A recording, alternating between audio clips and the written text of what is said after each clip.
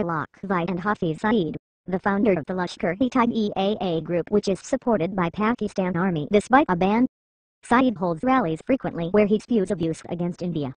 This week, as the Taliban killed nearly 130 children in an army-run school in Peshawar, he was on television channels blaming India for the massacre and vowing revenge. India has repeatedly urged Pakistan to speed up the trial of Lakhvi and 6 others who were arrested in 2009 for the Mumbai attacks.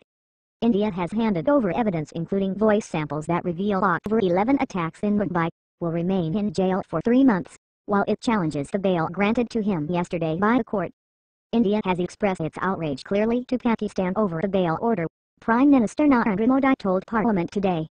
Foreign ministers that reveal Lakhvi directing Kasab and the other terrorists as they moved through Mumbai, striking at some of its most famous landmarks. Kasab was hanged in a jail in Pune in November 2012.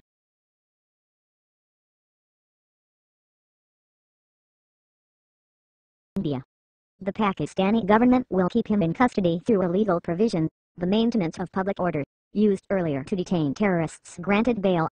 Lakhvi was to be freed this morning. But the government detained him there for 3 months under the 16. You are watching World News.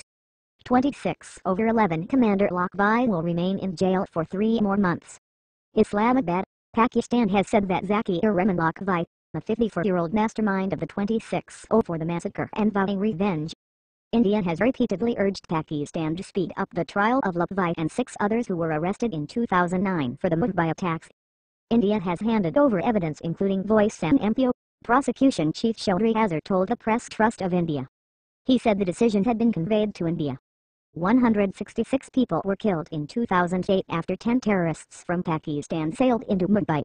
The only terrorist caught alive, Amal Kasab, told investigators that the siege was meticulously planned and executed. Minister Sushma Swaraj said that the bail makes a mockery of Pakistan's commitment to fight terror.